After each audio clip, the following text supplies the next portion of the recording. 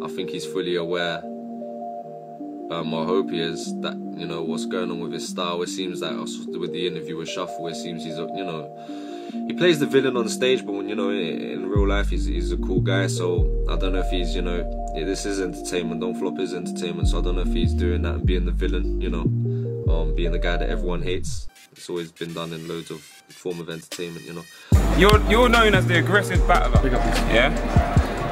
You know that he's just gonna diffuse the aggression with Tommy, slow down, stop it, all that stuff, you know what I mean? I agree, but don't you think that's quite predictable? It's quite predictable, and if you, no, I'm saying this is how he would win. If you're aggressive and he does that, he would win.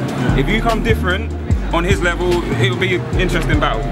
But like, that's why I'm predicting Shuffle, because I'm predicting from your battles, from what you've done in the past and what he's done in the past. But the thing is, all I have is like 3 rounds about Shuffling cups of tea.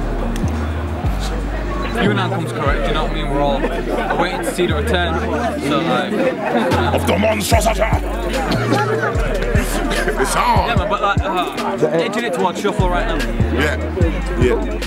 If Unan really works hard for this one, really goes for it, it will be a close match. I'm going to go with Shuffle T, just because, you know, Unan obviously will out-rap him, will out-bar him, all that kind of stuff.